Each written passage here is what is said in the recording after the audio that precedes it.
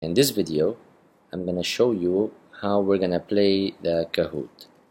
As you can see, my screen is divided into two parts. The left side is the laptop or is the screen of the teacher, and the right side is the iPad, which will be the tablet that the students are going to be using.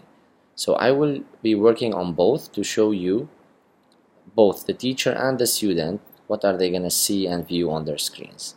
So the first thing I'm going to do as a teacher is I will click on my Kahoots. This will open for me all the Kahoots that I created. I pick which Kahoot I want to play with my students.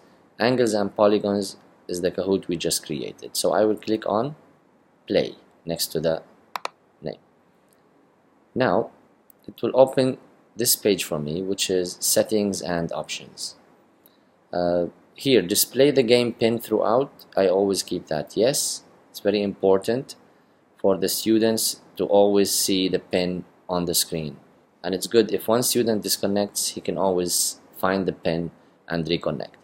Show minimize intro instructions.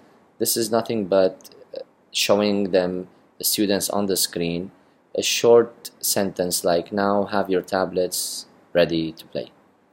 Now, randomize order of questions and order of answers. It's up to you. You can keep them no or yes. Here, place the questions and displays the answer in a random order, not like the same way we created them. Play music while waiting. I recommend always keep this a yes. The music adds a lot to the experience. Now, the advanced options, I always recommend keeping them off unless you want to try something. Because I always like the teacher to control the questions and not automatically. Now, the last two things are classic and team mode.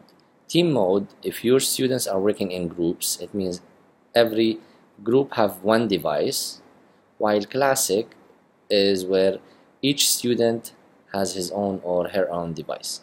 I'm going to click on classic. I'm going to suppose that our students, each has his own device. Okay, by now you can see the message was down, and now you can hear the music. I'm gonna make it lower. Okay, so basically now we're waiting for players to join, and Kahoot has this message all the time: join at kahoot.it, and the game pin is this. So as you can see, no players. Now I'm gonna go to my iPad where the player should join. So the players first are going to click on Safari, and as mentioned here, they will go to kahoot.it. So it's going to write kahoot.it. Go. Now the first thing is going to ask him, enter the game pin. So where's the game pin? The game pin is 704932. 704932. Enter, and then it's gonna ask him to write in the name. So suppose one of my students wrote as a name King. So the moment they put enter, you can see their name on the screen, and here it tells them see your nickname on screen.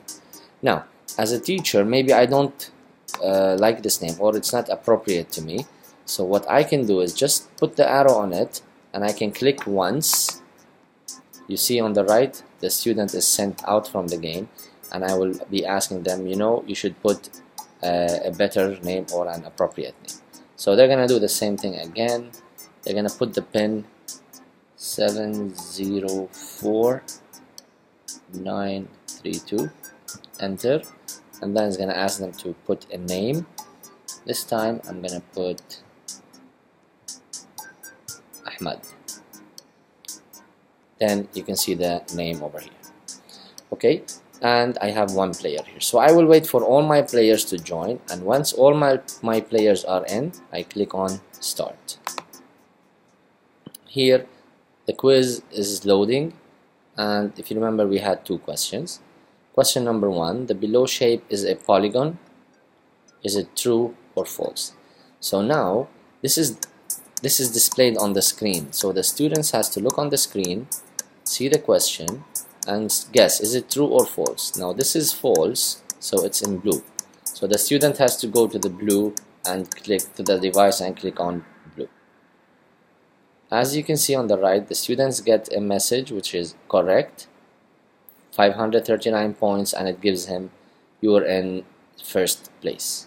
While on the screen you can see a bar chart showing the number of students that answered the blue or the red, true or false. Okay, now I click next to go to the second question. Before that, it gives me the scoreboard. Normally it gives me the top 5 players in my list, but since it's only Ahmad, I have only one, but normally it gives me the top 5. Okay, then I go to next. Question number 2 is loading. What is the sum of the interior angles of the below shape? So again, students will see this on the screen, they will solve it, and then they will see, is it 720, 180, 540, or 360? Now, suppose one of the students on his device clicked on the green, saying that it's 360. It will tell him it's incorrect. He will get this message. The correct answer was 540, and you are now in first place, again because it's only one player. While on the screen of the teacher, you can see the bar chart showing who answered, how many students answered each, and you can always click on show image, where it shows you the image of the question, and then you can explain again to your students saying it was a pentagon and the sum of the angles is 540. Again, if I'm finished from this, I click on next. Again, it gives me the scoreboard of the top 5 players. Seen this? Now go end. Now after that, it gives me who is the top scorer, and here is Ahmad. It gives the number of points, the number of correct answers, and the number of incorrect answers. Okay, now before I finish, the teacher can click on feedback and results, and look what's gonna happen on the students' tablets.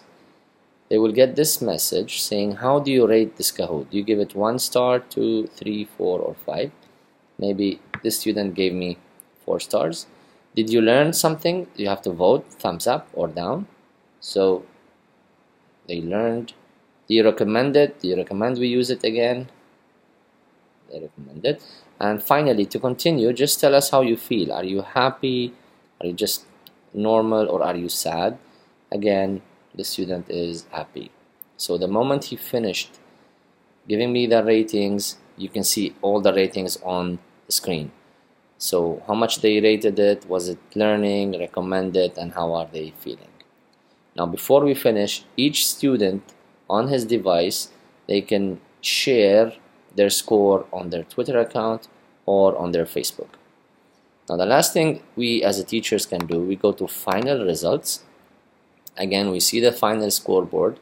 Here we can either play again, or we can go to save results.